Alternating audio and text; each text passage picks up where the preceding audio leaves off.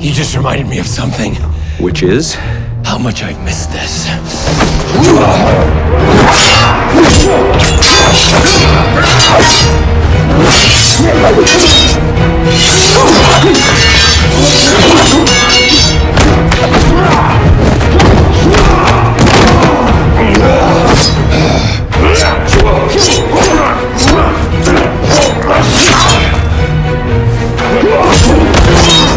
Okay, stop, time out!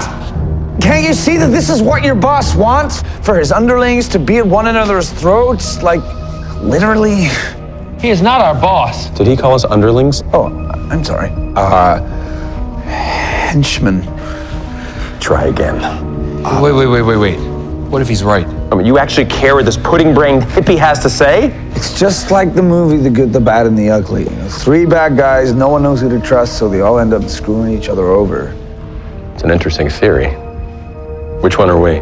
The point is that neither of you are Clint Eastwood, and so neither of you end up going home with the gold.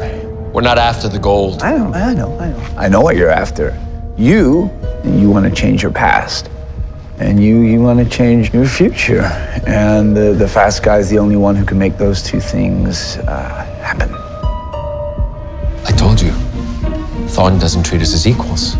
Even the hippie knows it. And he also knows that the only way to stop Thawne from screwing us over is for us to work together.